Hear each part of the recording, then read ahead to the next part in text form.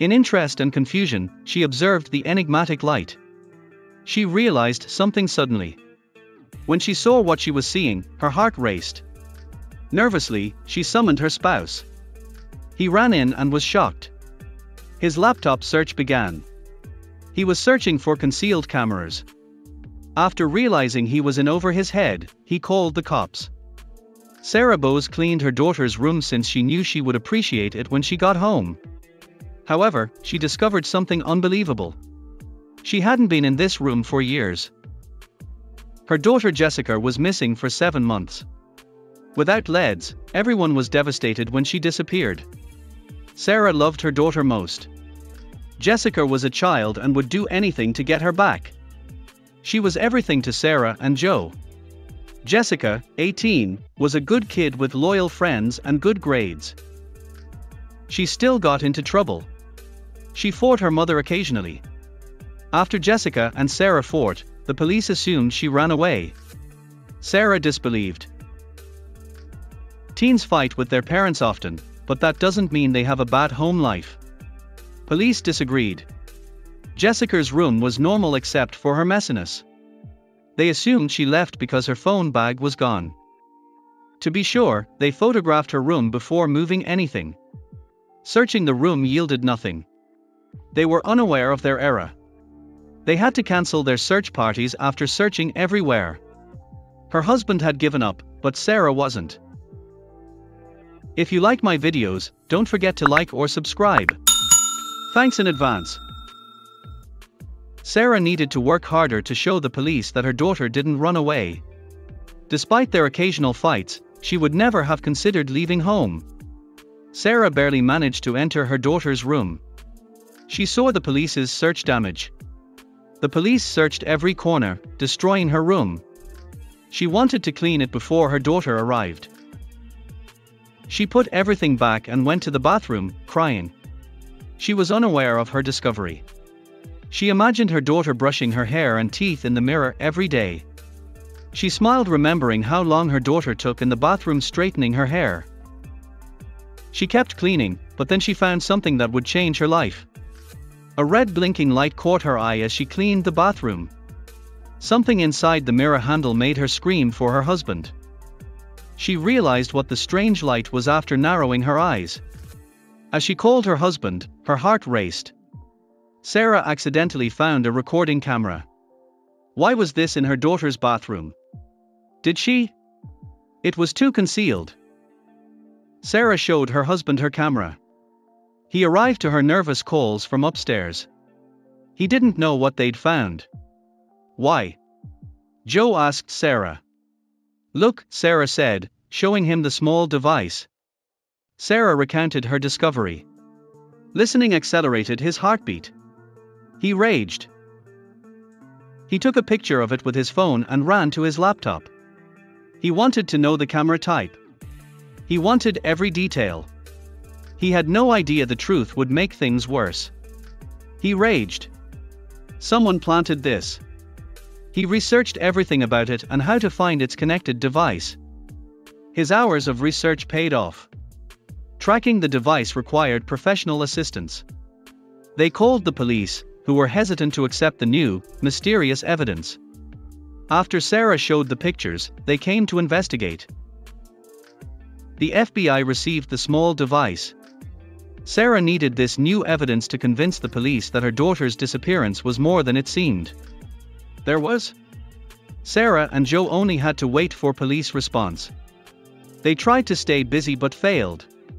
They thought they found a big clue to their daughter's location. They waited anxiously for the investigation results. The officers' findings shocked them. The police informed the Bowes that the camera was linked to a device a few houses down their street. It led to her friend Matt's house. Jessica's schoolmate Matt was her friend. He often visited Jessica at home. His parents said he loved her. They were unaware. The officer informed Sarah and Joe of the update and said the police would be at the house soon.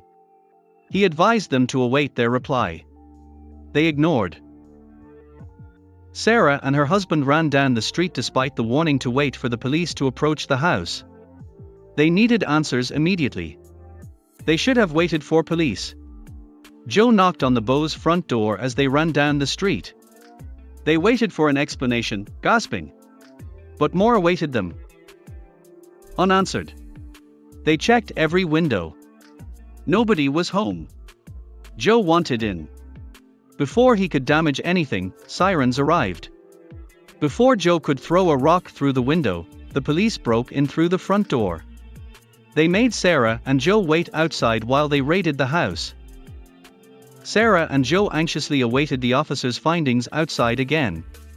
They couldn't take any more. They wanted their daughter back soon. Each officer entered the suspicious house.